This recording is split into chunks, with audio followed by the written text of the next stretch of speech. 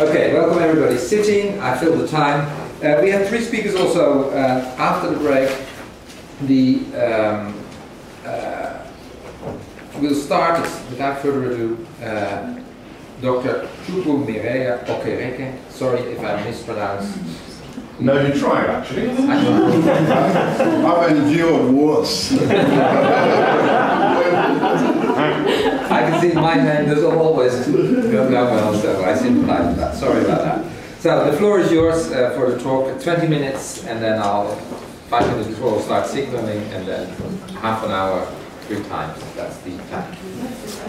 And do you want to sit? The big chair.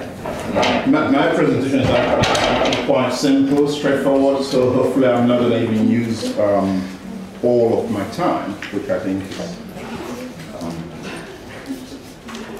is good for conversation. What I want to do is to share with you the result of a project that I did with some colleagues at Brunel University last year, where we try to understand the incentive acting on managers in the extractive industry in Nigeria, the incentive acting on these managers to undertake proactive environmental behavior. Specifically, we wanted to weigh the relative impact of economic, institutional, and ethical factors in shaping managerial perception towards responsible environmental behavior. Researchers for a long time have always investigated the factors that are shaping managers' perception and companies' environmental disposition or behavior. They've looked at the role of competitive dynamics, the role of organizational capability, the role of leadership, the role of pressure from NGOs, etc., etc. And what we have as a framework for organizing this range of motives or incentives is a framework actually that categorizes them into 3 key, if you like, set of factors. The first is the economic factors, the second is the institutional factors, and the third is the ethical factors. And although there are a range of different research that seeks to explore the impact of these various factors, we did not find any research that examines the relative weight of these 3 factors in a multivariate analysis. So we try to fill that gap. But also there is a second motivation, which is that in literature there is a debate that is going on between some people who suggest that CSR, that is corporate social responsibility, is nationally contingent. Martina Moon, for example, cautions that we shouldn't be searching for these, if you like, universal forces that make managers to act in the way that they do, that the CSR of companies are local and nationally contingent. But also you have other research, I think leading that part will be Bondi and Starkey, saying no, actually, the universalizing force of global capitalism means that managers all over the world are far more likely to behave in the same way because they get acted upon by the same kind of global capitalist forces and pressure. While these researchers have explored the source of the dynamics in the West, we didn't find any research that seeks to do that from the African context. And so we thought there was a gap there again, and particularly the gap is important as Africa begins to take a bit more active role in global economic dynamics. 6% GDP growth over the past 5 years, much more than Japan, 0% in the past 10 years. But also there's a third motivation, the increasing formulation of voluntary reporting initiative, global GRI, Global Compact, the United Commission on Human Rights of companies, These sorts of initiatives are crafted at a global level. We're worried that they may have been crafted without a deep understanding of the cultural context in which they are supposed to function. And that actually then leads me to my title. Because when we began to survey the literature, we found that once a predominant number of research in the West suggests that the most important factor asking managers and companies to behave in an environmentally sustainable way are economically related, economic factors. The main writers from an African context, Amesha and Alo, Vista and Co., Fine Arts, they suggest that the key motive that is making managers to act in a responsible, socially responsible way is actually cultural. It has to do with this Ubuntu philosophy. Ubuntu is a term from East Africa that has to do with humaneness or humanness. Literally, you are because I am. We are because. So there is this connectivity, if you like, this communitarian ethic that underlines the social relationship in Africa. And they argue that this is the main thing that is making company managers to act in a corporate, social, responsible way. But we actually we thought that quite slightly dubious, because if African managers have been prepared to act on the basis of their ethical convictions, grounded in this Ubuntu philosophy, then you would expect that companies in Africa will be a lot more environmentally responsible. Because actually when you look at the, let's see if I can find it. If you look at this pyramid by Carroll, it suggests that philanthropic or ethical motives actually come well and way after economic and legal responsibilities. And so you start really by trying to do all you can to get away with as much as you can, then you keep the law, but then you begin to be motivated by some more sublime ethical responsibilities. If African managers are mainly influenced by humanity, by the Ubuntu philosophy, by this communitarian ethic, then why is it that African managed companies are not a lot more environmentally responsible than they are? We know from practice that there is a lot of pollution, environmental degradation, a lot, Shell and some Mobil and these companies that are out in Africa. So we thought to go and find out what exactly is happening.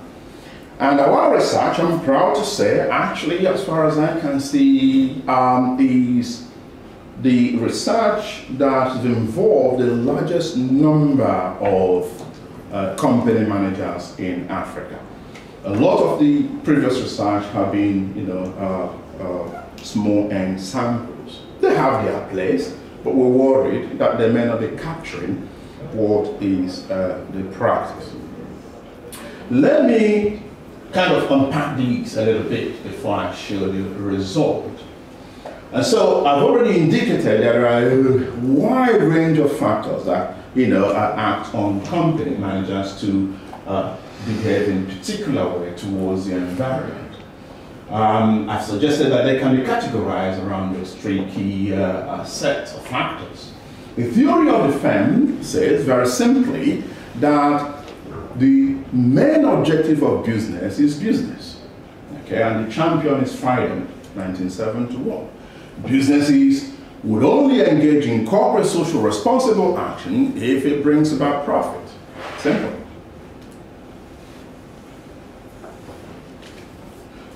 Now, don't understand that in a very narrow way, okay? Because the understanding of what makes a profit is quite broad within the theory. So it can be direct profit in terms of increasing resource efficiency and therefore bringing about returns. But it can also be profit in an indirect way. So we get on well with the community in which we are operating, and therefore our businesses are not disrupted, and therefore we maintain our profit margins. Now, that was for a long time the dominant theory of CSR, the motif driving CSR. Then Carroll came and said, no, that's not actually the case. We should see companies as a multi-agent firm, not only interested in profit, but also being ethically driven. And it is not only about profit, it's also about the role of institution. So institutional theory seeks to understand the way in which the social, cultural environment in which companies are acting or operating help to shape the perception and the action of companies and managers. By the way, notice that I use those two interchangeably because, after all, companies are neutral entities, but the managers have, of course, moral values. And the moral values of these managers will translate into the moral disposition, if you like, of the companies. And so Carroll suggested that institutional pressures are of extreme importance. We all quote DiMaggio, who unpacked this institutional pressure in 3 dimensions: the coercive, the mimetic, and the normative. The coercive mainly have to do with the rules of the game, the policies of the state. The mimetic has to do with the associations that these company managers belong to, for example, the industrial association. And the normative has to do with kind of pressure from NGOs. DiMaggio argues that the coalition of these 3 forces create what is called an organizational field, and that companies that are operating in a particular organizational field will be most likely to act in a particular way, leading to what they call isomorphism. As I've already indicated, then we have the ethical theory that has to do with doing, right or wrong, operating on the basis that theory of the firm, which is profit-oriented, or the institution do not capture the wide range of motives that make companies to act. And that some companies can be driven by purely the desire to do right. And I'm sure that, this is not very simplistic, because you have companies here that are purely ethical, like Body Shop, but they are not for profit, but they are not also for loss. Okay, so we need to put that in balance. But surely there are companies that are not driven purely by pressure from NGOs or by competitive dynamics, but they really are there to add value to society, and are driven by particular ethical convictions.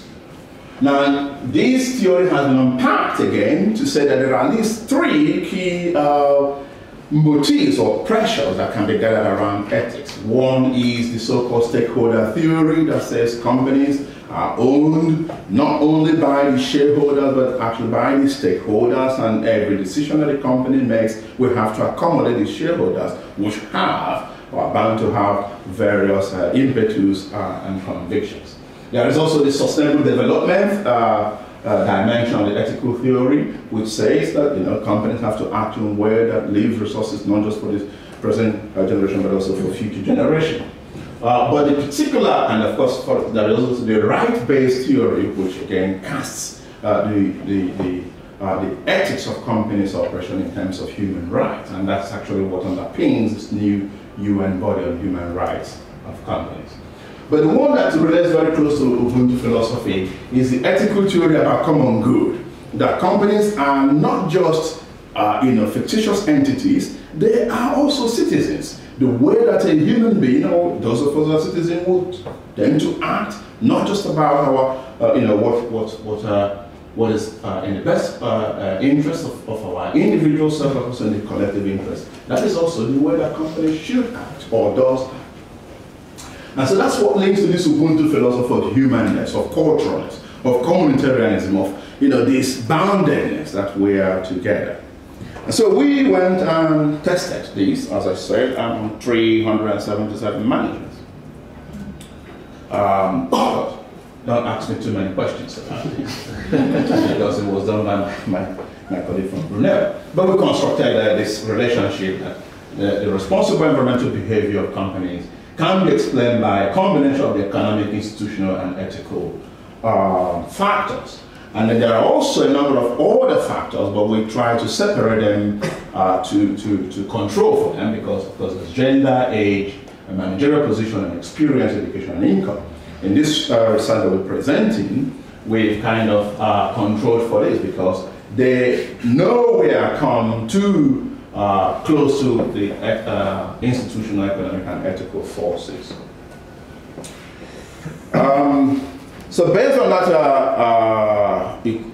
connecting equation, we tested, and this is the result that we found. And very simply, what this result shows is that by far the most important factor acting on companies, managers in Africa, in Nigeria, are economic factors. We found that the Ubuntu philosophy or the ethical factors have very, very little purchase in explaining why managers act the way they do. So, okay, I will need all of those. So that really leads us to why. Again, back to the theory, we argue, or the way we try to explain this, is that it is not to say that there aren't cultural impetus or forces, or that managers are wholly unsensitive to these. But when managers find themselves managing a multinational company, they will have to follow the rules and regulations set by the company. And so managers are being influenced more by pressures from the home companies. And we actually notice that there is a difference between the way that companies that are owned, for example, by the Netherlands versus the UK versus the United States, showing that varieties of capitalism play a role here. But I don't have time to unpack that. So we notice that actually globalization or global capitalism has spawned a transnational cadre of managers or managerial elites, the value of which is moved away from this Ubuntu communitarian philosophy that is African in nature, more to these individualistic profit maximization ethics. And that is really the, if you like, the key result. And therefore, we are able to question the Moon and Matan kind of literature that is saying CSR is nationally contingent, is culturally contingent. The next step will actually be to do a lot more work to really tease out the relative weight of these in different contexts. But yes, Ubuntu appears to have been killed, and economic hegemony appears to reign. Thank you.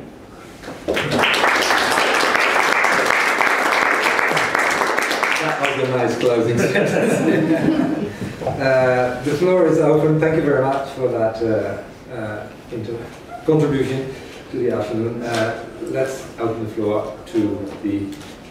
I will give preference to those who have not spoken to this as a rule of the game here. You go first. Thank you very much. I'm Jen Baca from LSE. I wonder if you could talk a little bit more about who the managers are that you interviewed, and were they Nigerians themselves, or were they from other cultural contexts where they maybe would not be familiar with the Ubuntu philosophy? Oh, I thought I actually have it somewhere. Managers from coal, oil and gas, and mining minerals and metals. 52 companies in total, out of which we have 377. These are all Nigerian managers, but they're managing mega multinational companies. And that's actually very important for at least three reasons, maybe four. First of all, the extractive industry in Nigeria contributes up to 40% of the GDP. So although this is not like we haven't taken a tour through all the MNCs in Nigeria, but we feel that by focusing on the extractive industry, you get a powerful snapshot of what's going on here. Now, this is a second point. A lot of these MNCs are actually in joint ventures with the government. So if you want to know exactly the commitment of government in pushing through environmental reforms and promoting sustainability, these joint venture companies are the place to look. And thirdly, these MNCs have hugely social influence because apart from the government, they're employed by far the largest number of people. By the way, we also said that they have the ability, for good and for bad, being global multinational companies, they can easily transport the best technologies, if they so wanted, to Africa, but that also gives them the enormous opportunity to transport very bad technologies, and that appears to be the way they're moving in the moment. You, and then you haven't, Aruna hasn't spoken, and you haven't spoken, I get preference, sorry, and then we'll come to the, Aruna, please say your name as well. Okay, so I'm Aruna from SOAS. I have two questions. One is to deal with what you just hinted on. The CSR policy or the environmental policies that companies follow within CSR is much dependent on national regulations of environment, and which is the case in developing countries, and that is why most of the industries who are multinational in nature, they might have very different environmental practice in home countries, but they have low levels of environmental practice in other countries where the environment regulation is not strong enough.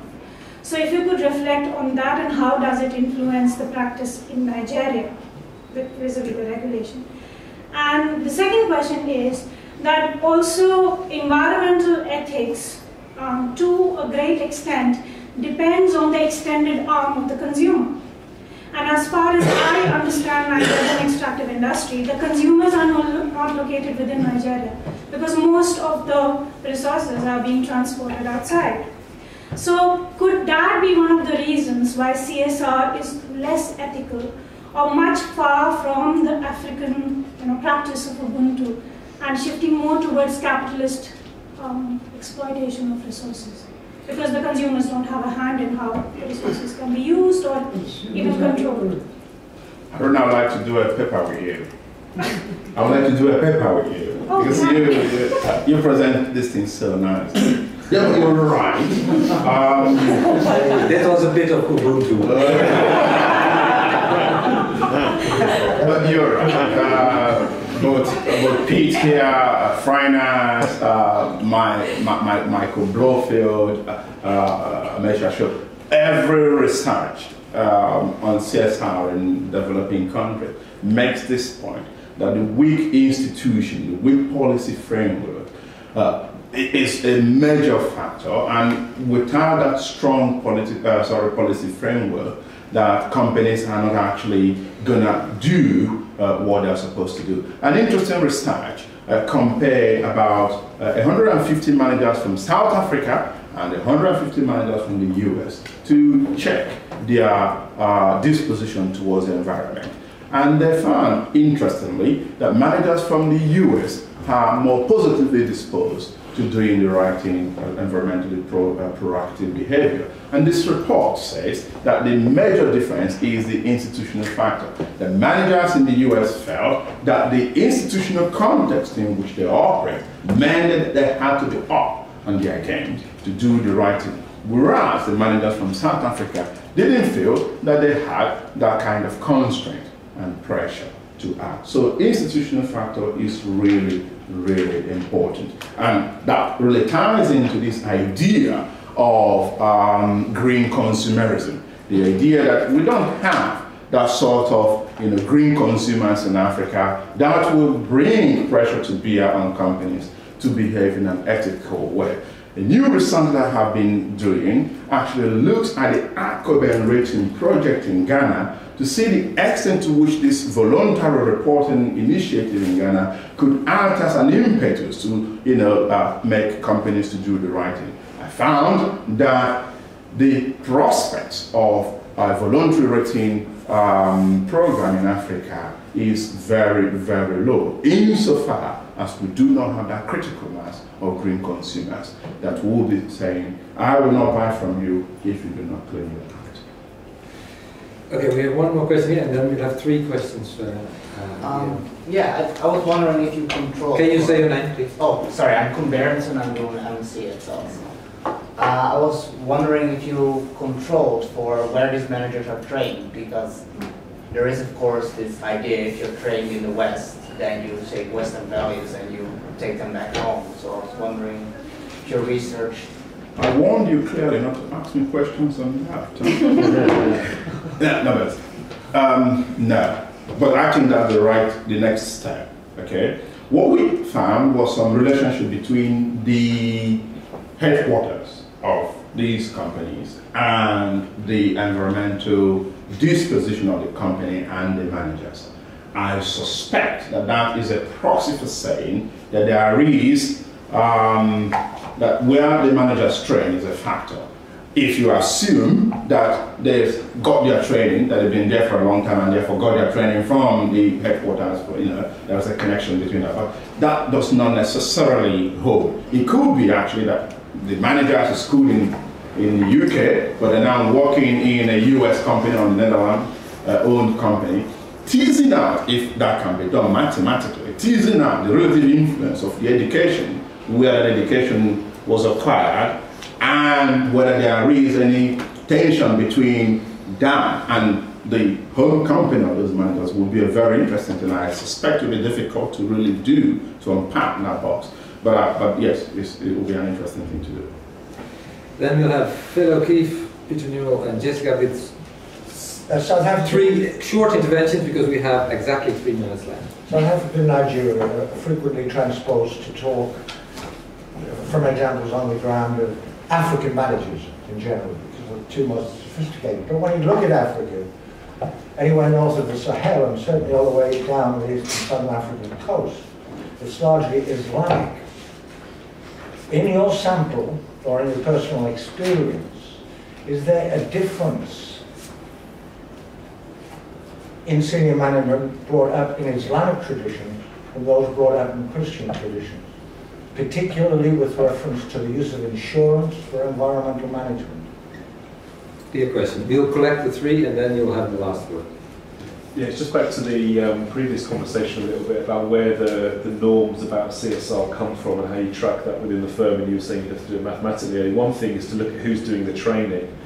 I've done some training with companies before on CSR issues, and it often comes from the home country. Basically, the owner of the company has a sort of CSR package or idea about things they think the whole company should know about, and enrol particular consultants or people to come and give these sorts of training, and therefore you would expect the diffusion effect to be very much steered towards the priorities of that country. And I guess that's what I was going to ask about a little bit, is did you find differences across those sectors in terms of where the company is based?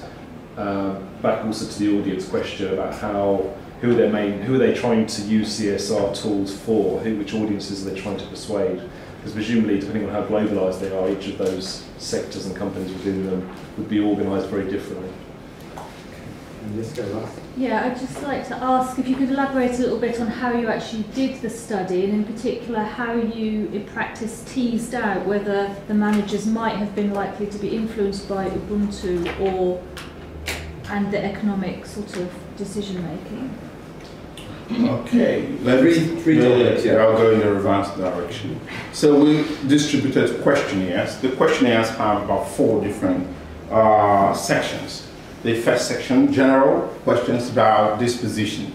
In the second section, we then begin to ask questions, some in direct fashion, some in reverse coding, about, to tease out economic factors. For example, would you invest in this technology if it's going to cost your company money? Okay.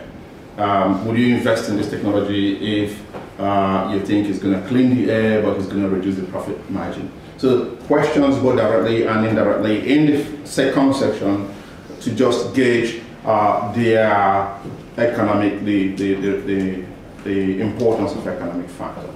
In the third section, we then ask questions about institutional factors. Actually, we adapted now a little bit of a scale that has already been used to publish a work.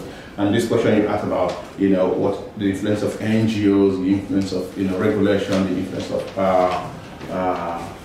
organizations, industrial organizations. And then in the last, we asked questions about ethics. So, do you believe in oneness? Would you believe in community, or what's your sense of this humanness of Ubuntu? Would you still do something if? Would you prefer to make profit when it impacts on the environment? So we answer a lot of questions that test the ethics, and that's how we code those, and then we analyze it based on the equation. Pete's good question about training. The problem with this is that these are multinational companies. If they are getting their training from local sources, then that's because they chose to do so. It's not because they cannot afford the best training in any part of the world. Shell, Eskom, BP Mobile, they should be cascading the best practices from the West to wherever their operations are. I find it abhorrent that no other country in the world flares more gas than Nigeria, okay? Whereas here and in the Netherlands, gas flaring is banned. So what makes the difference? It's the same management at the top level. So why don't you say that we're going to hold this same practice wherever we operate? So if they choose a very watered down, local specific, not up to date or scratch training from the local people, that's because they choose this, not because they cannot afford the very best. But you're right, we need to kind of explore where they're getting their training, who's advising them, what is. So I will actually see, even from this question, there's a number of different directions that we can take this research to. And that actually, I think, answers the question. No, we did not answer the question about religion. But the managers, from my understanding, the managers that we survey comprises both Christian managers and Muslim managers. I would, however, say that trying to understand the extent, if any, the religion have any impact will be an interesting next step. Okay, thank you very much indeed, and a hand for our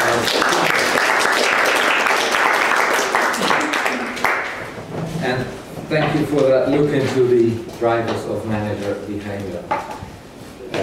We often wonder in our department about the drivers of our managers' behavior, so we should do something in that field. Where would I train would be a good question. Where do you learn new public management in this area about Do you believe in human?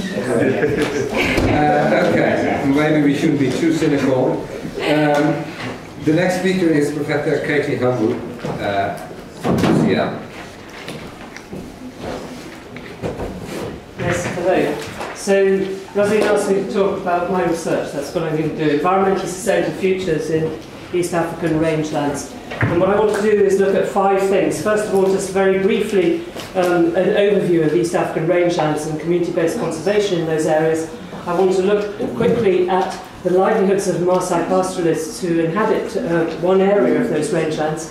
And then I want to look in a little bit more detail at one research project that we have looking at Tanzanian wildlife management areas, which are the Tanzanian form of CDNRM, and a second project that we have looking at Kenya conservancies, and think about the implications for environmentally sustainable futures in those rangelands.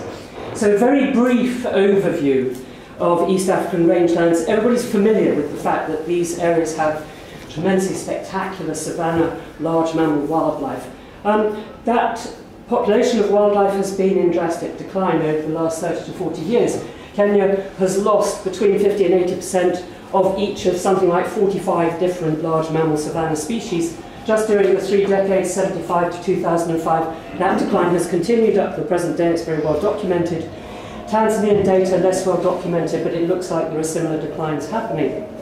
At the same time, these rangelands are the home of iconic pastoralist peoples like the Maasai, like the Turkana, like the Samburu, and those peoples are, if you like, the subject of numerous environmental degradation debates, where governments and sometimes conservation organisations tend to see pastoralism as driving environmental degradation. Many Independent researchers working in those areas don't see the evidence for that suggestion at all. What nobody debates, though, is the fact that these populations are subject to persistent poverty. So, working in this area in 4 out of 5 sites, well over 1,000 household surveys, 4 out of 5 sites, the average mean annual household income showed that individuals were living on less than $1 a day. Kajiado district in Kenya, 50% of the population living below the rural poverty line of 50 US cents per day. Nobody disputes that poverty is both wide and deep in these areas. And the third thing about these rangelands, with respect to what we're talking about today, they are tremendous earners of revenue. So both Kenya and Tanzania currently get well over $1 billion a year from tourism, much of which is focused on these rangeland areas, on the savanna wildlife, on the pastoralist peoples there. Tourism's top contributor to GDP in both of those countries.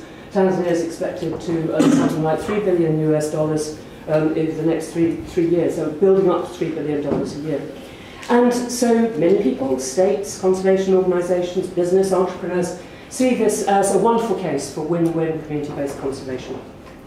And I just want to very briefly show some results from research that goes back 10 years, looking at livelihoods of Maasai communities adjacent to a series of large protected areas or other conservation interventions in these East African rangelands. So just to show you, we're talking about Kenya and Tanzania. The area I'm talking about as Maasai land straddles that border. It's about 150,000 square kilometres.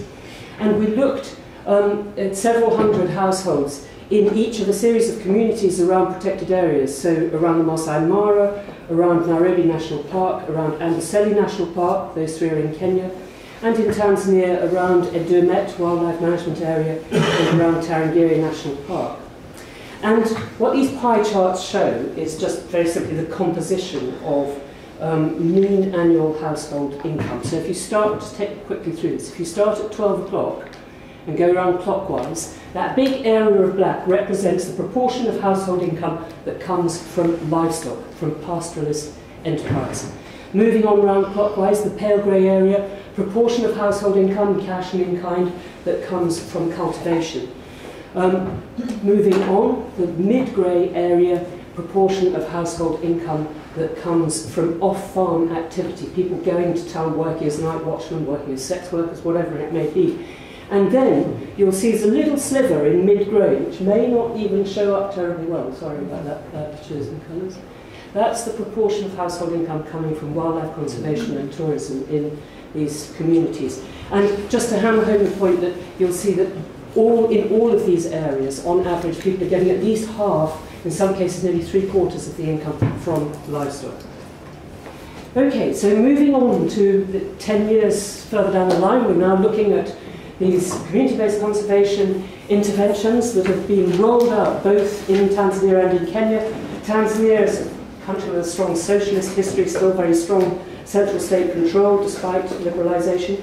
And in Tanzania, community-based conservation is a national project. It's a national project with a national model of wildlife management areas which are rolled out according to a particular, very structured, very bureaucratic, quite complex pattern across the country. What this map shows you in pale green are the protected areas of Tanzania. So you've got more than 40% of land surface area dedicated to protected areas not allowing consumptive use by the local population. The mid-green areas are the sites of wildlife management areas, several of them already established, and then these little ones that are in the process of being established. And we have a project funded by ESPA on the poverty impacts and also the ecosystem services impacts of those wildlife management areas. And I just want to, I'm sure everybody knows this, but just to take you through the idea of CBNRM. So this is from a WWF USAID report published a couple of months ago on the status of wildlife management areas. The central idea of CBNRM is that when local communities have ownership of natural resources and derive significant benefits from the use of those resources, then the resources will be sustainably managed. This involves shifting control from the state to the community and developing opportunities for local residents to earn income from the resources newly under their control. I have to tell you, this is Orwellian stuff. You will see why. WMA objectives: to increase participation of local communities in the management of wildlife resources, to enable local communities to derive benefits from wildlife resources, and third and last, to enhance the conservation of wildlife resources. Now, I don't know how well this shows up. I just want to, because this project only started a few months ago, I don't have much in the way of results, but I want to tell you a little bit about one wildlife management area called Endomet. First of all, where is it? It's right up against the Tanzania-Kenya border. So this is Endomet, outlined in black. It's between Amboseli National Park, Kilimanjaro National Park, and Arusha Mount Mary National Park.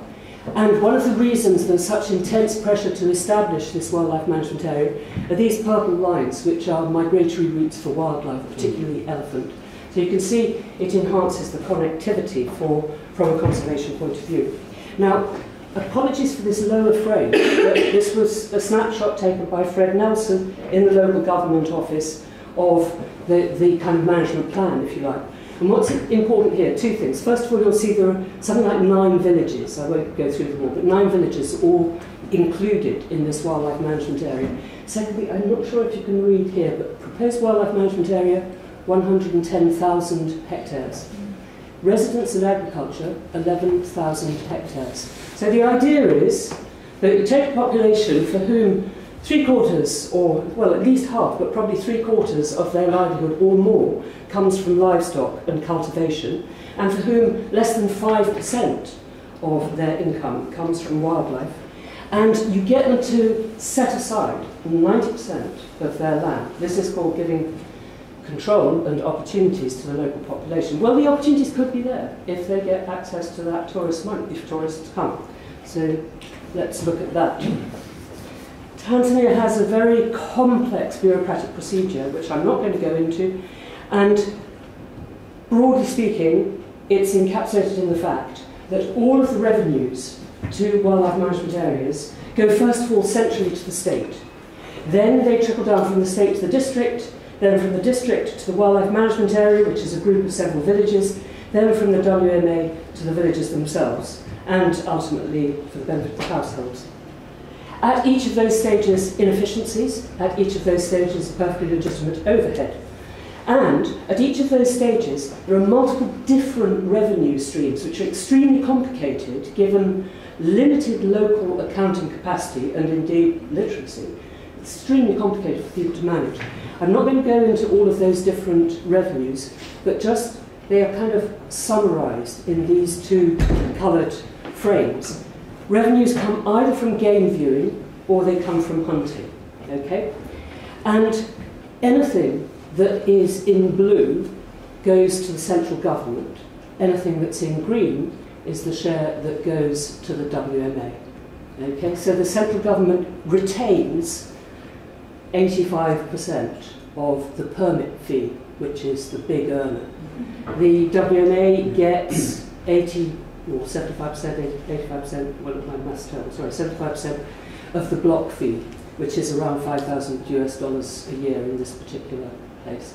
So, although I'm not giving you the results because I don't want to go through all the figures that we are trying to accumulate for all these different revenue streams, what you can see is that the WMA, just on the structural basis of how the revenues are meant to be dispersed, is getting far less than 50% of tourism revenues. Now, when that money arrives at the WMA, they then give about 50% of it to the village governments, the governments of each of the individual villages. That's a real problem, because some villages have put a huge amount of land in, been coerced to do so in many cases. Other villages have put only a small amount of land in, but all of them get equal shares. No matter what that does for social relations and community feeling. When the village government gets that money, it goes into community level initiatives, a significant proportion of which are to do with enforcement of the WMA. So it's kind of Orwellian. Opportunity costs. That's what we're interested in looking at, is what are people giving up, what do they get in return. It is just possible that some people, or even the majority, are benefiting, but we think it's unlikely.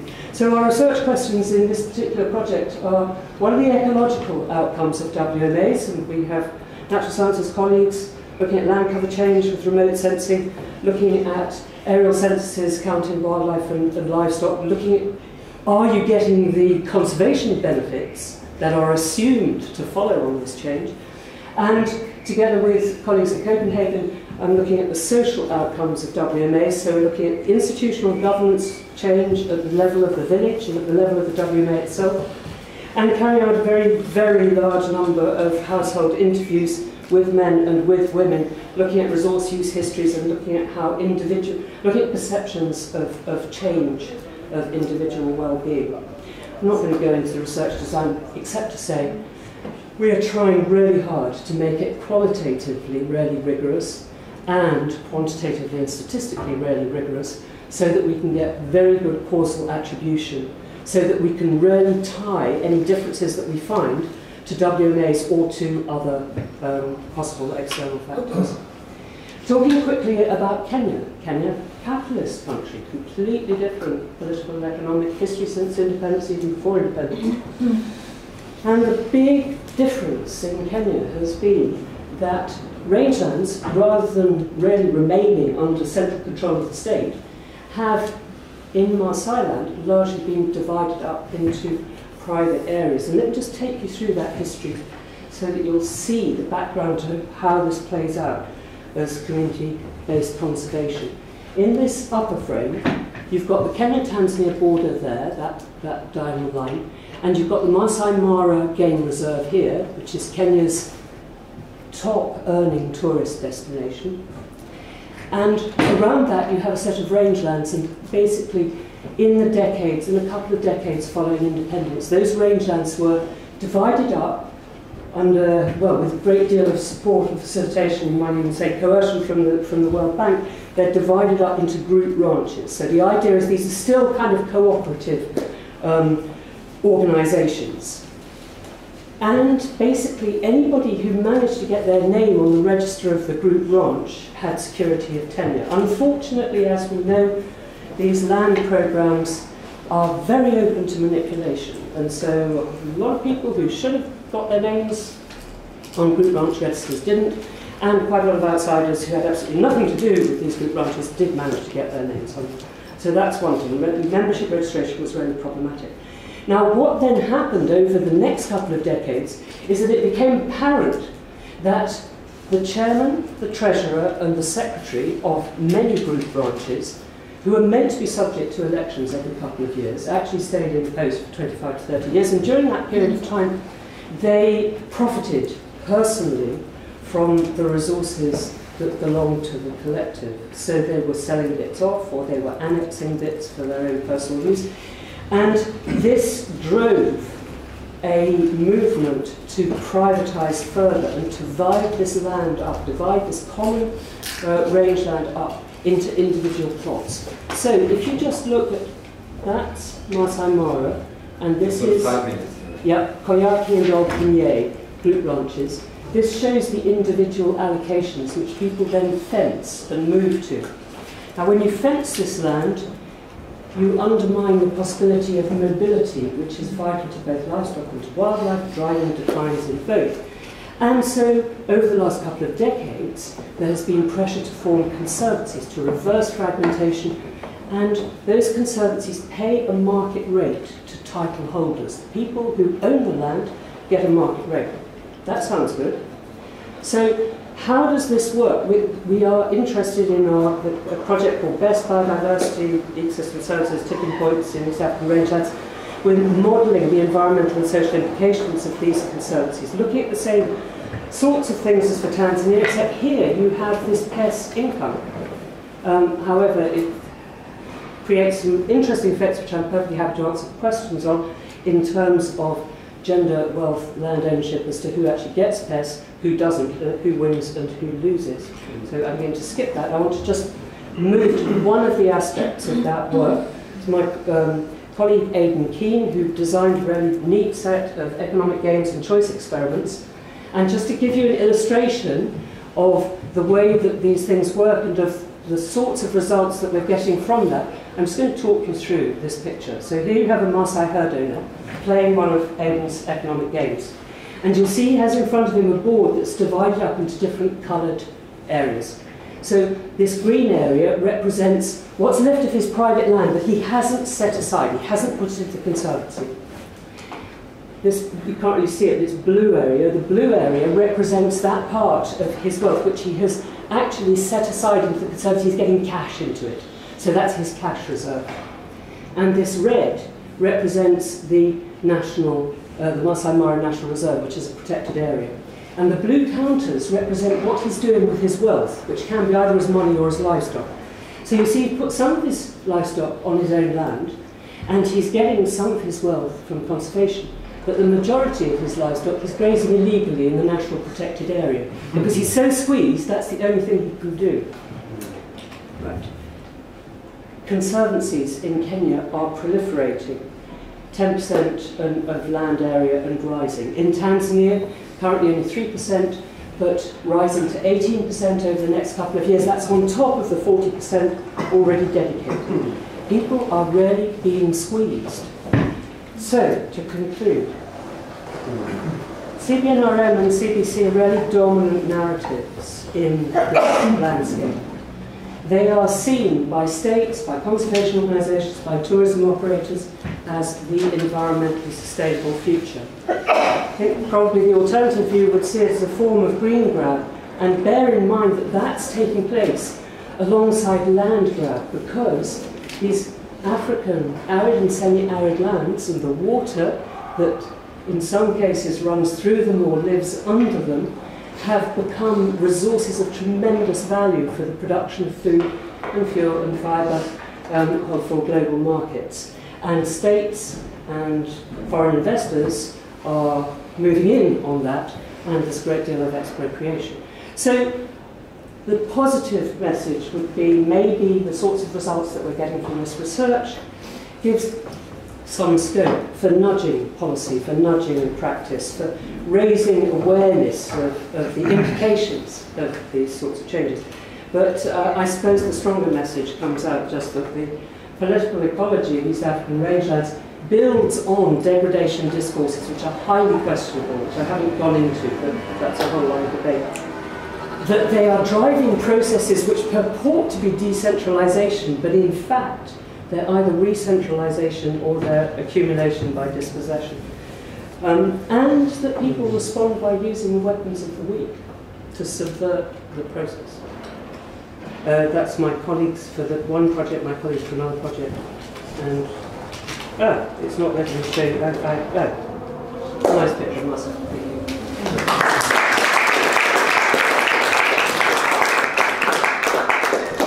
Well, our critical teaching on community-based natural resource management definitely haven't reached the main players here yet. I mean, makes me a bit sad. But it is a very interesting, even if Orwellian case study. I'm sure there are many comments and questions to be asked. Please say your name. And Hi, I'm Amrita from SOAS. Thanks for your presentation. I'm pretty curious to know how does revenue from hunting come into this entire sphere of conservation area? Right. Conservation. That's a really good question. Wildlife depletion that's been happening since 1995 to 2005. So how does it come in? Because in truth, I don't think any of this is about conservation. It's about money. And tourist hunting is a phenomenal revenue earner for the Tanzanian government. There's an interesting contrast in that Kenya builds its presence, its international presence, as a non-hunting country. Tanzania builds its international presence as, come here and hunt elephants. So, really, how does that fit in? Well, if you read, for example, Hassan Sashedina's work on Tarangire National Park, he shows how the allocation of hunting permits is an extraordinarily corrupt process. And the Wildlife Division in Tanzania, I'm afraid, is renowned for levels of corruption unmatched anywhere else. And they sell at every level multiple versions of the same permit. So any quota system is a joke. There are some species of wildlife that can very well support that sort of pressure, but there are some species, particularly the carnivores, particularly the elephants, I guess, that can't. So I don't know if that answers your question. It's about money. Fiona Noonan, University of Birmingham. It was a bit depressing, really, your case study in your presentation. Sorry, yes. It is depressing. Yeah. But I mean, given that, how much CBNRM and CBC have been critiqued, I mean, largely because of interpretation, because obviously, the law you were showing, how could you possibly think that was community-based? But I mean, what do you think, is there any hope, to sort of challenge the interpretation and misuse and those sort of practices, and is there any sort of opening in government? So, I think that there is hope through nudging. I think that, let me talk about the Marseille, because these are people with whom, or in whose areas I've worked for a long time, and maybe I know them better than other groups. These are extremely sophisticated negotiators.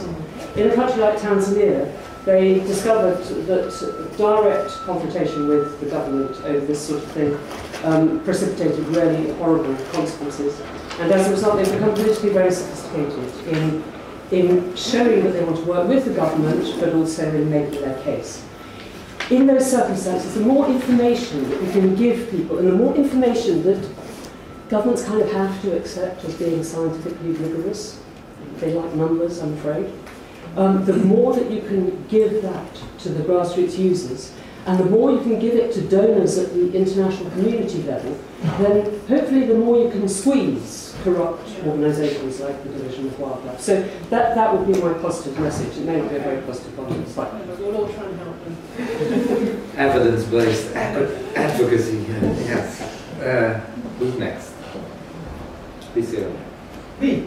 Yes. Oh yeah, Frances Cleaver, King's College, yeah. Oh, I have 2 comments actually.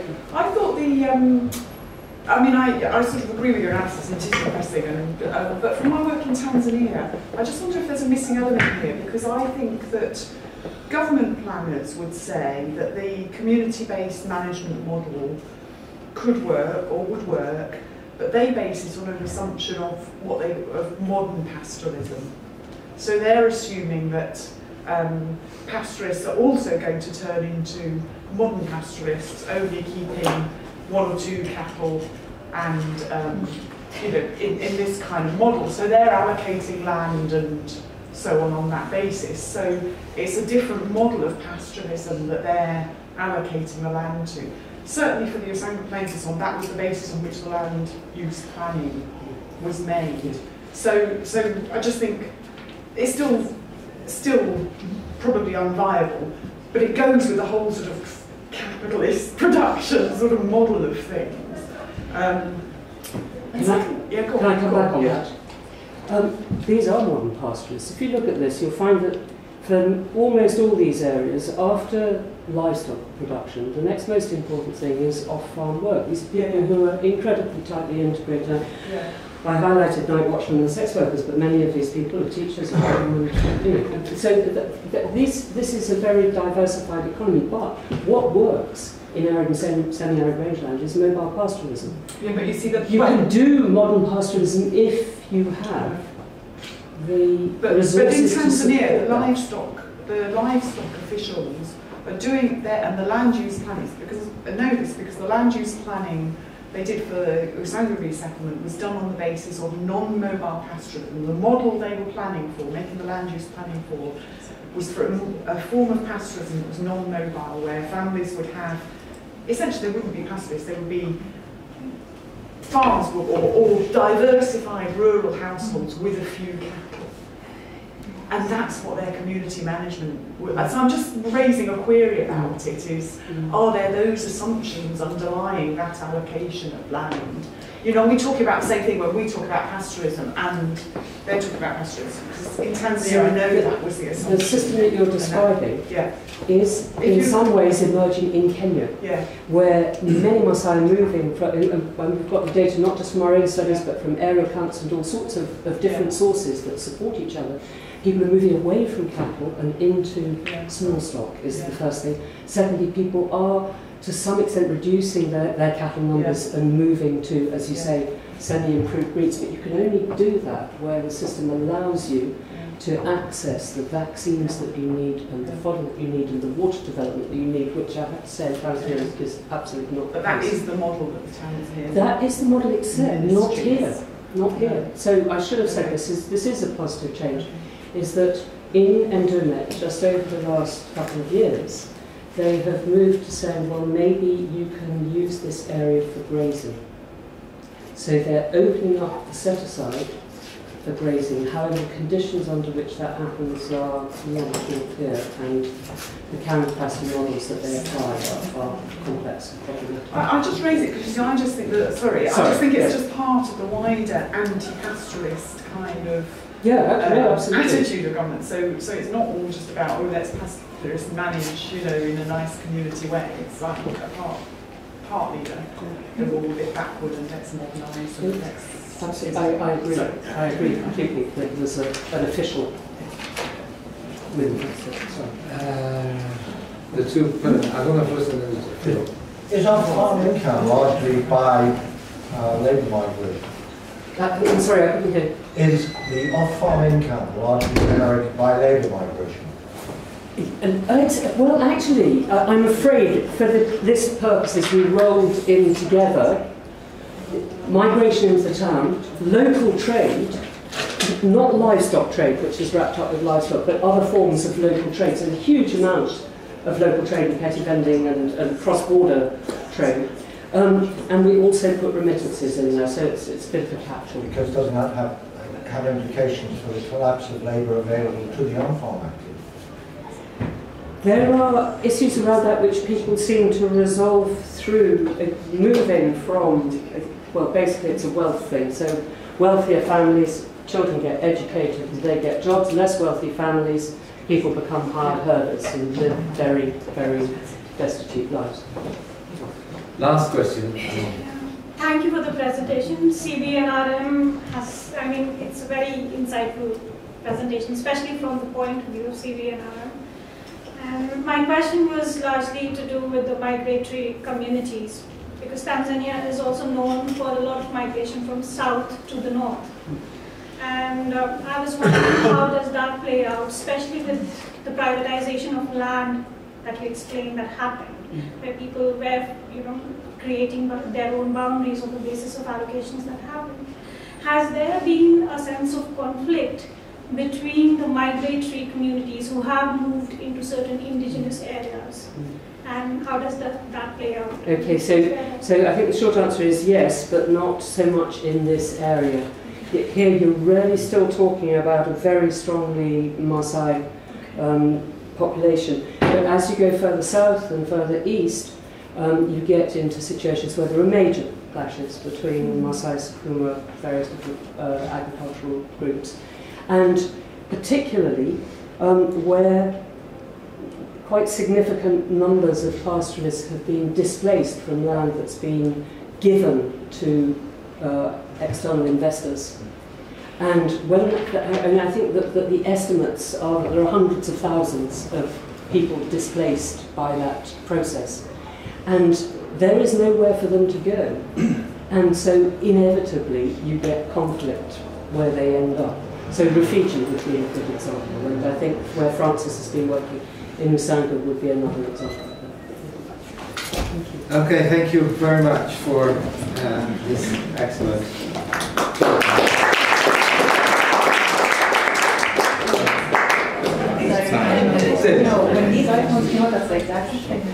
Okay, thank you everybody. My job is to try and talk about the politics of science and expertise. And of course that's a huge topic, and what I try to do is to try and wrap that up into a general statement about science and expertise, but also in as far as it speaks to political ecology. I'm going to be kind of general, but I'm also hoping to cover various themes about what political ecology is and possibly what it should be doing, or possibly, at least that's a suggestion.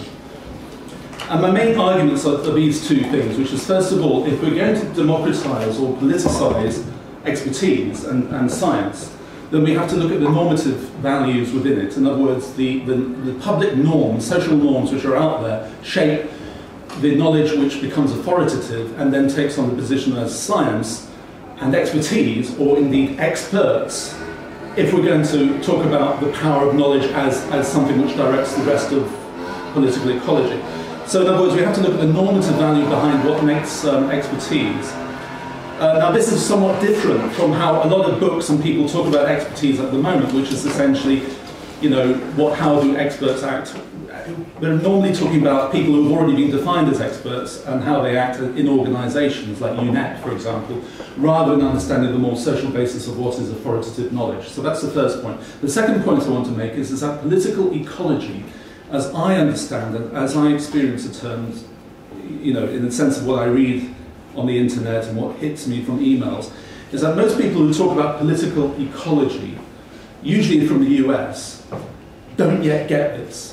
And therefore the challenge for political ecology, in my view, is whether political ecology as a sort of phrase is sufficiently nuanced to understand the relationships of science and politics, or science and norms, rather than actually being a sort of a collective of basically greenies who want to argue against various things in today's society, people like Naomi Klein, for example. So the issue there is partly a critique of how we do science and politics, but also a critique of how political ecology does political ecology. Okay, and this is my main point, which is that the usual challenge, which I try to write about, is the extent to which too much environmental policy or environmental debate is based upon essentialized, naturalized facts which reflect a whole bunch of norms, but these facts are then reproduced in ways to justify further norms without people realizing the normative basis of these so-called facts. Now, of course, lots of people like Latour and others have said this sort of thing for years, and part of my critique is also to understand how political ecology has harnessed people like Latour, because I think that's part of the problem as well. So let's move on. Now, what I think the beginning point is the realization that ecology, as is often used within political ecology, has a normative history which people don't yet fully appreciate. Which is that if you go back to the history of ecology, now if you go back to the really early days of ecology, people like Townsley, I think it was, it's all based upon the idea of connectivity. But in the 1960s, coinciding with the interest in critical theory, Habermas and the like, you get all these ecologists, like Eugene Odum and Paul B. Sears, talking about ecology as a subversive subject. In other words, that the very science is by definition subversive. Now, why is it? Basically because they saw it as an antidote to individualism. So this is a statement here. And by individualism, I mean a metaphor for economic behavior, a bit like what Chuck was talking about, Ubuntu versus capitalism. I think this is this, which is basically the idea that individualism, economic rationality, greed, not thinking about the communal, is the root of problems in society. Now that's what people like Habermas and Herbert Marcuse wrote about from the critical theory of the 1960s. But people in the ecology world cottoned onto this and transferred this to the model of ecology. So essentially what you get is a merging of two broad areas of debate, which is first of all the relationships of individuals to the society in general, plus the relationship of ecological processes in the sense of environmental or resource of animals relating to ecosystems, and that systems became essentially a metaphor for community. But I don't think this sort of thing has been made transparent enough. So when you look back at the history, you can see the overlaps there. But it's not just the dark ages of the 1960s, but it's also people like Al Gore, whose book Earth in the Balance, I don't know if people have read it, but I think it's an awful book, is full of these sorts of statements which reproduce the sort of ideas of the 1960s. Now, of course, by me saying that Al Gore's book in 1992 is awful, doesn't suddenly put me in the camp of George Bush or, all the climate change deniers, but I'm just trying to say that there's a history and context to the way in which people use ecology as a justification for politics, which is essentially normative, but in ways in which people generally don't understand. But if we're going to do ecology and politics better, we need to understand those links better, right? Now, what I'm now going to do is to review some of the ways in which political ecology has tried to deal with this. Now, the first, I would say, the first main big theory for dealing with this is something that Tony Allen holds very dear, cultural theory, which I think I'm putting up here because it's like a chapter 1 of how political ecology has dealt with this. So a lot of the work done in the 1980s and 1990s was influenced by this. Also, dare I say, Mike Hulme, who's a big name in climate change politics, is essentially a cultural theorist, I think. Whereas essentially, I guess you all know this diagram, and I'm not going to waste time describing it, but it's this very simplistic model, clunky model, based upon the idea that there are two key criteria, grid and group. Grid is the willingness to follow rules, group is the willingness to act with other people, right? So if you think about this as a diagram, down here are people who don't like grids or groups.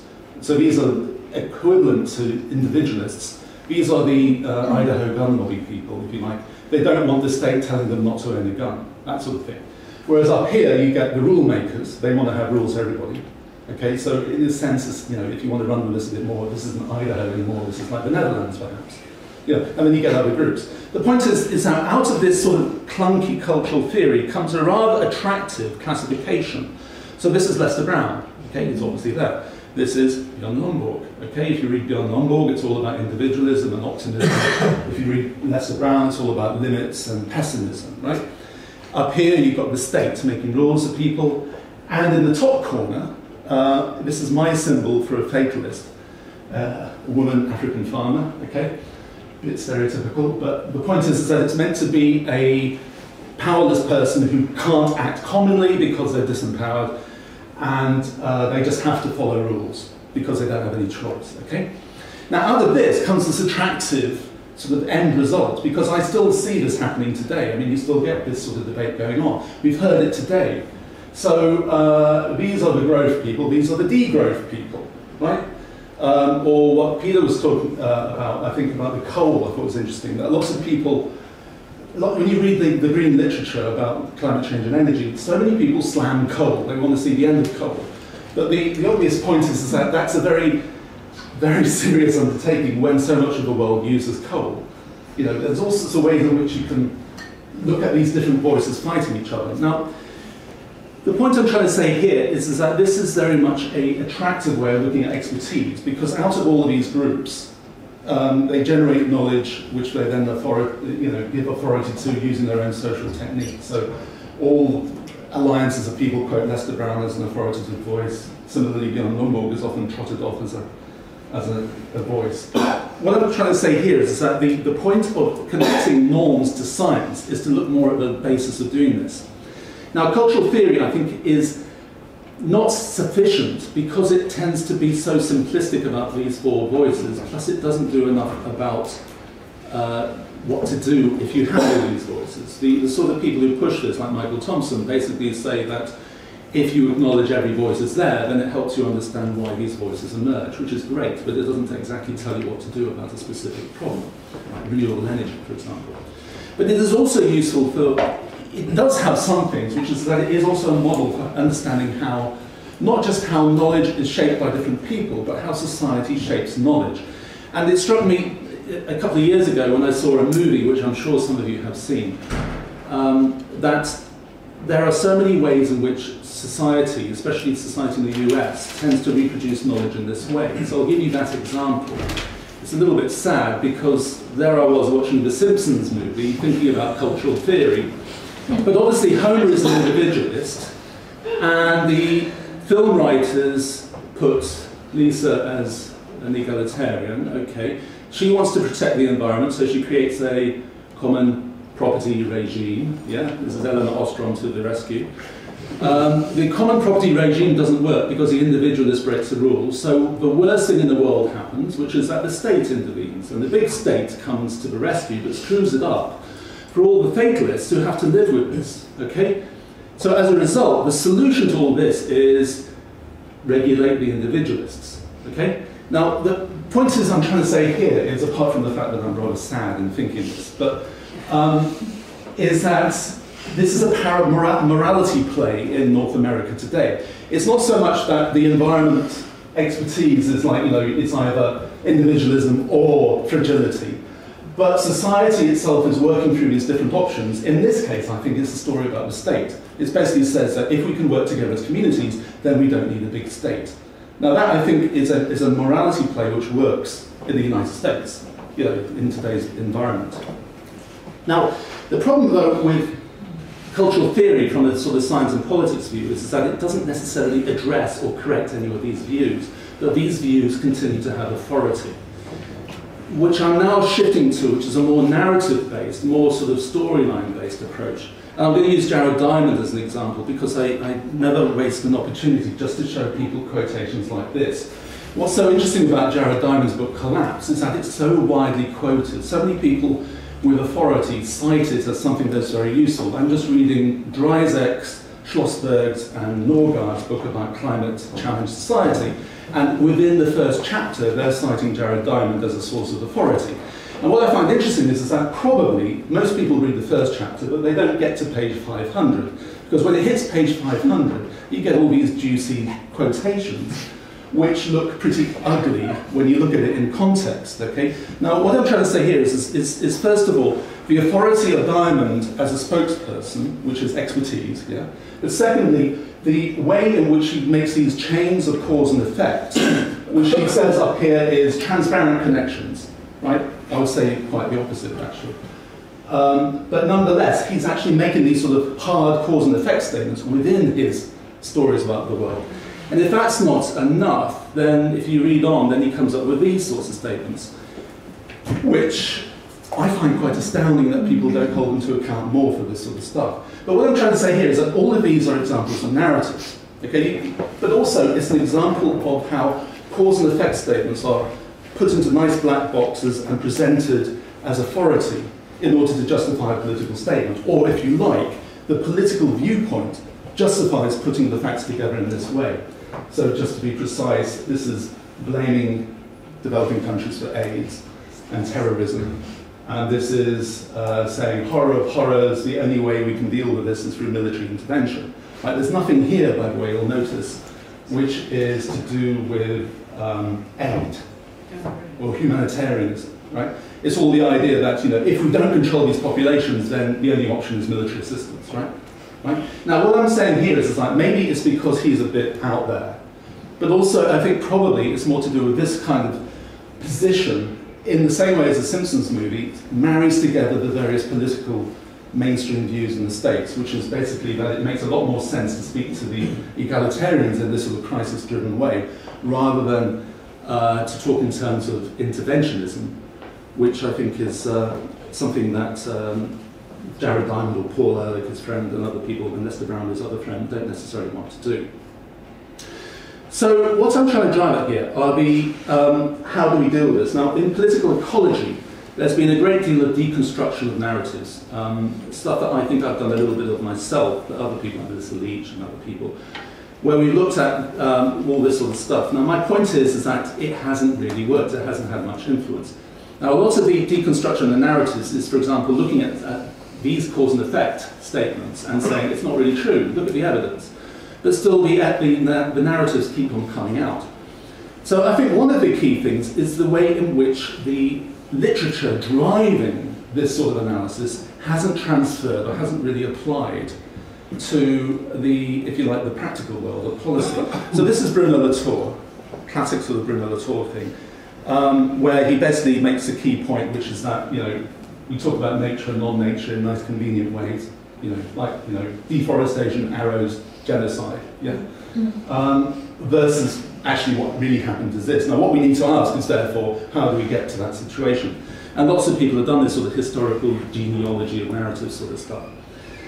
But the trouble is that when you actually read the literature, people like Latour write in this sort of style, which, you know, he's a very brilliant man, but God, is he unusable. You know, it's not almost like, you know, it's, dare I say, I'm going to be rather assertive, but the ANT crowd, the actor network theory people, seem to write for themselves in very self-referential ways, using these theories in ways which almost seem like to back off from actually engaging with people like the World Bank or engaging with people like Kevin Anderson, who is the climate scientist at UEA who travels the world talking about imminent collapse and the need for degrowth. And I think there's this mismatch between you know, the academic theories and then the world of development, and I think that's one of the key things. So I'm going to press on. and I'm just going to put that up as an example, a very particular type of narrative of desertification where this has been tried to be applied. But the question is, how do you do this? How do you actually make it work? How do you move from the world of ANT and deconstruction?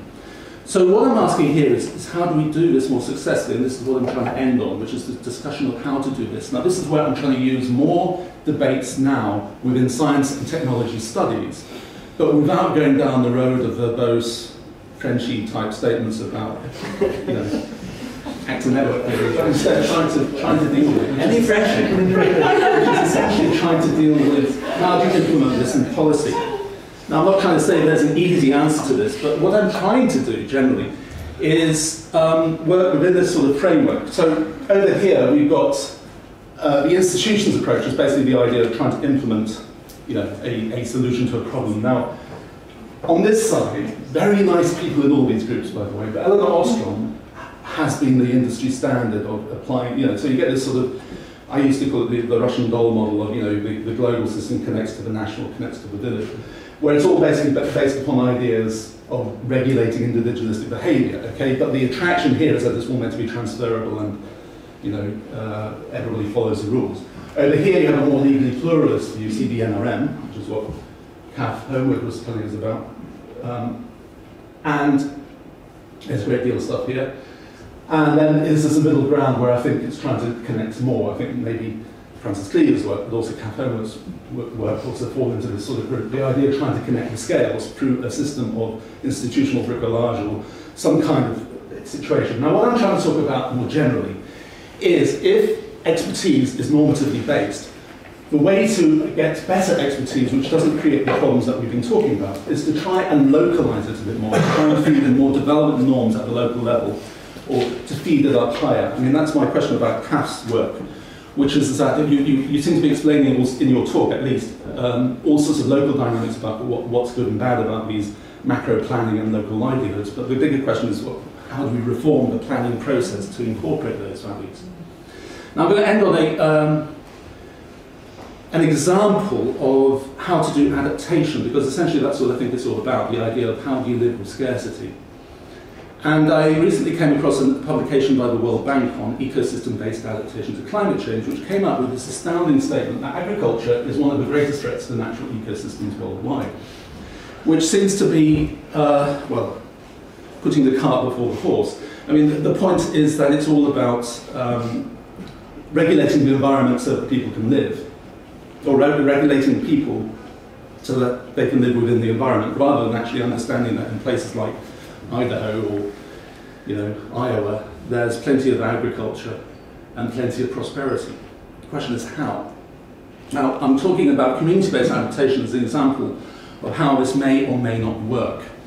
So, as community-based adaptation to climate change, this is from Bangladesh, there's so much work done now on very physical and obvious approaches to what people think is climate risk, which I think is useful, and we shouldn't dismiss that it's, you know, we shouldn't say it's not useful, but it is kind of limited, which is things like this. These are called MOCTI. It's basically a device to make sure a household has got fresh water in the event of a flood, right? Kind of fundamental, but also very important. Another thing is raising the level of the house, okay?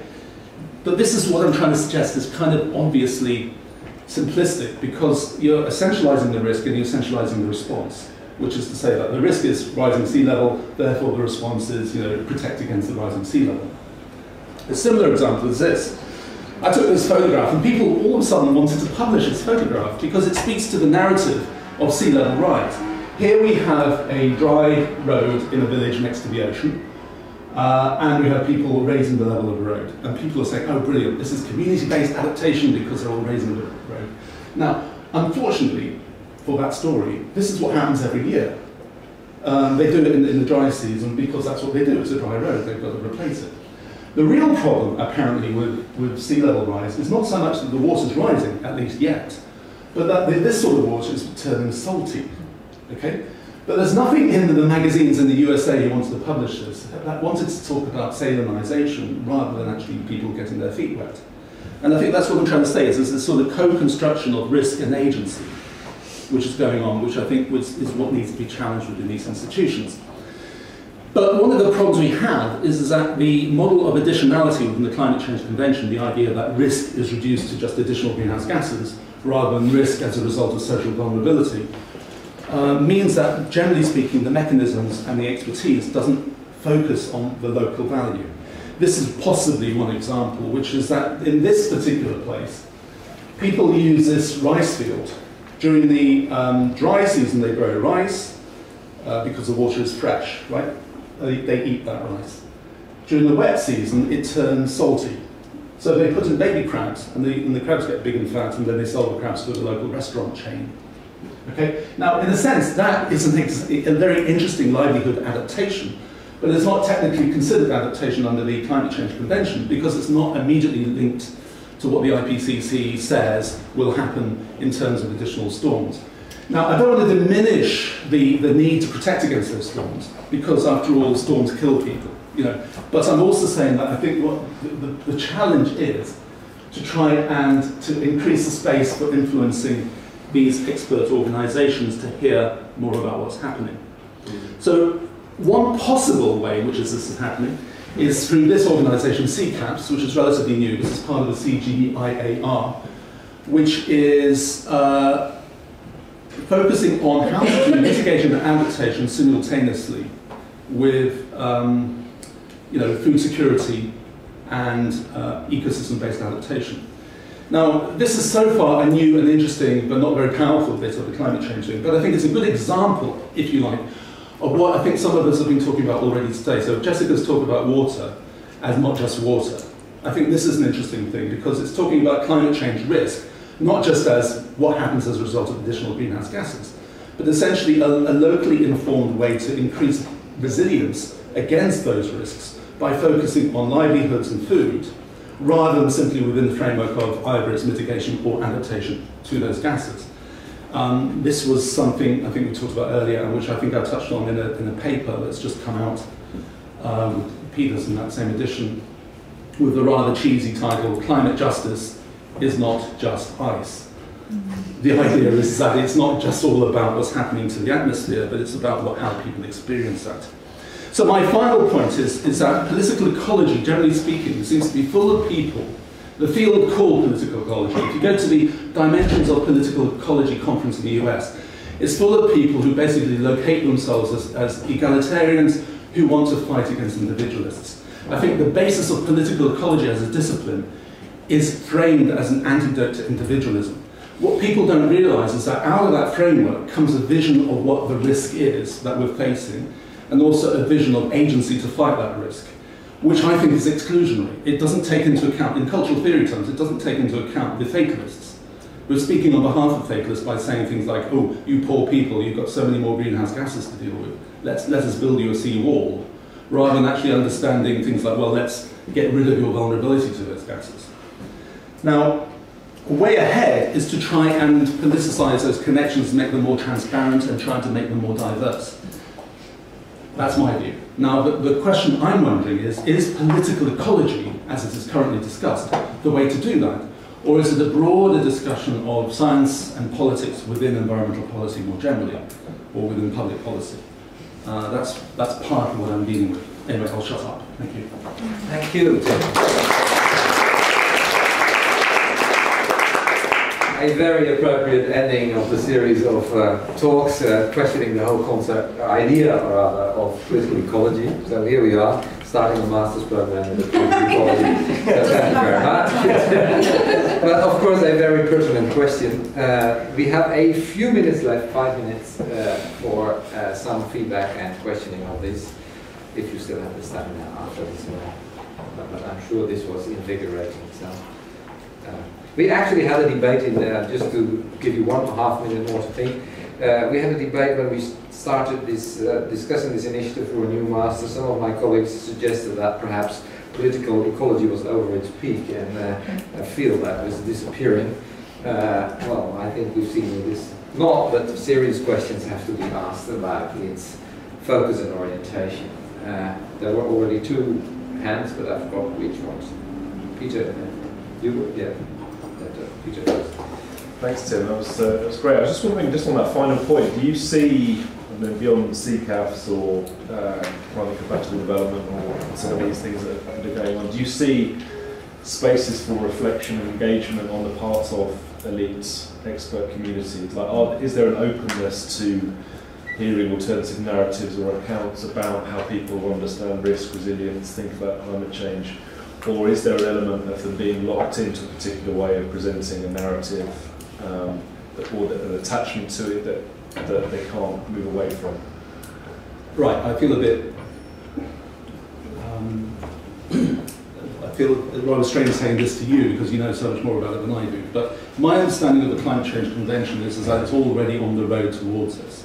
And what we're getting is a sort of a hybrid situation of different modes of governance. So like the 1997 Kyoto mode was all about fast mitigation using, flexible finance to do that. Right now, since about the Bali roadmap, I think 2007, I think we're in a situation where there are multiple routes to doing this. So RED, for example, I think is dead in the sense that it was proposed in 2005. 2005 was flexible mechanism. Investors get cash in return for mitigating carbon. Now it's like RED has become an aid project. It's all about building capacity. I mean, you were saying earlier about the association of RED projects with dodgy governance regimes. I think the point is that it's already down that road, but this is not shared by everyone. I think you get multiple people. So UNDP is down this road, but World Resources Institute is not. And I think probably to be fair, there's room for both approaches. I think that we should probably move down the road of having national targets which people try and follow. But at the same time, we certainly need to diversify carbon objectives away from just simply carbon. We need to diversify it into a broader definition of risk. So yeah, I think already people are moving down that road. Okay. Yeah, I'm Tony Allen, formerly of SOAS, currently at King's. I'd like to ask you the question, why is it? I like the idea of political ecology as a simple way of looking at the way we handle the environment being determined by power and political relations. But and then also the nice idea that the political economy, which is very powerful, and we've had giants projecting for 200 years, the wonders of political economy as an approach. The political economy is a wholly owned subsidiary of the political ecology. I'm not wanting to think. Just that sort of idea is helpful in trying to give some primacy to political ecology. I'm not at this point in life wanting to be a giant figure in political ecology, but why is it that we haven't got any giants in political ecology? We've had 200 years of giants in political economy, but why have we not got any giants that are automatically thought about to political economy? This is meant to be, I'm just wanting people to provide these ideas, this leadership, but I can't provide it in this. I've got lots of other things to do.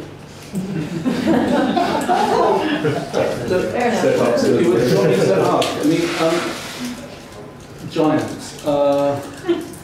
Well, in order to answer that question, you've got to have a theory of what are giants and how they emerge, I guess. When did Adam Smith? When did Adam Smith become a giant? I know literally when he did, but but at what point did his book suddenly become considered to be classic? I think it also partly depends on the boundaries around the concept. In other words, too soon. Well, possibly. What about Esther Boserup? I think Esther Boserup, as a Danish woman, who wrote about adaptation, who also wrote Women's Role in Economic Development in 1970. Possibly she's a candidate for centred within environment and development, but we're not there yet. It's a theory of how you get there. I don't know. I would have thought that maybe she's up there as a potentially important person who could be then co-opted. I remember a million years ago when I was doing geography, there was this mini campaign to co-opt Darwin as a geographer. Like Darwin actually wrote a paper with the word physical geography in it. It was about worms. And people were saying, oh, well, he's already de facto a geographer, Darwin, who is a giant, So I think it's partly to do with the boundary politics around how you define political ecology. And I think probably over time people will either redefine who are political ecologists or they'll redefine political ecology to include giants. But And if I may, can we, Phil's point about what we really need is a political economy of the environment. Can we get that going? Because this sounds like a way in for us to get to a point where... Well, I think there's loads of work on political economy of the environment. Phil O'Keefe's work is a good example of that, possibly. But he's saying that it's more important than political ecology. Well, I would agree with that, but I think it begs the point that, you know, your discussion seems to be based upon putting words within fixed meanings, and I don't think that people attribute these meanings very clearly. I mean, I don't think everybody agrees on what political ecology is. I think there are loads of people talking about the politics of environment, Al Gore for one, okay, but I don't think Al Gore talked about political ecology. And I think it's partly to do with, you know, the potency of certain words that they want to use. Exactly. I once lived in a university where political economy was basically equivalent to the notion of interdisciplinarity rather than anything else. So words go everywhere. You were next. Yes, thank you, Tim. I wanted to ask a little bit about the cultural theory diagram. So I didn't get exactly whether you share this division of narratives or you think it's limited? Because my take would be that political ecology precisely, I mean, the way I understand it, so we share our own experiences here, no? But the way I understand it precisely tries to break with this type of division. Like exactly the argument I was trying to make with degrowth is that it's not the standard packaging of, oh, it's Lester Brown versus Lyonborg, you know? It's the limits to growth versus the neoclassical economist. I've been trying to say that I don't feel very much common with Lester Brown. Maybe I have 30% common with him, but not more than that. So I think political ecology is exactly producing new political, in the sense of different imaginaries of the world narratives that they break this packaging of this 2x2. So I wondered, what's your take on this by 2? You think it captures more narratives, or were you criticizing it that it's oversimplifying the plurality of narratives that exist? Well, Tony would say more than I will, but I'll take the liberty. I spent a lot of time talking with my good friend Michael Thompson about this. He's a really good guy. Good guy. But the key point he would say is that this is constrained relativism.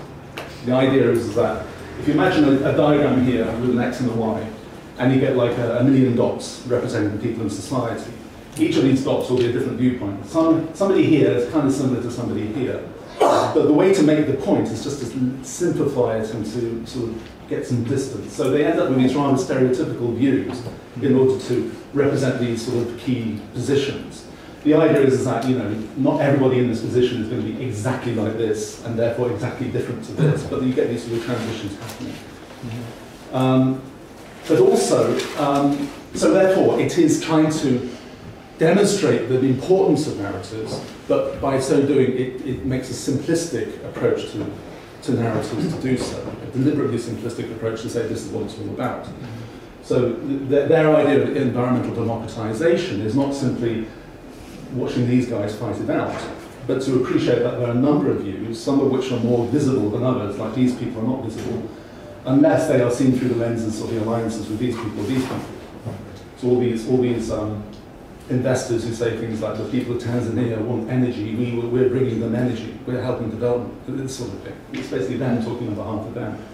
So in a sense, I think it's a very positive thing, because it's trying to show that truth claims are, you know, conditional, but at the same time, what is simplistic about this is its theory of how we get there. I think as an observation of society, this is generally accurate, but as an explanation of how society works, it's awful. Okay, one last, and we are going for. I suppose we have to start with Diamond and the reintroduction of environmental determinism.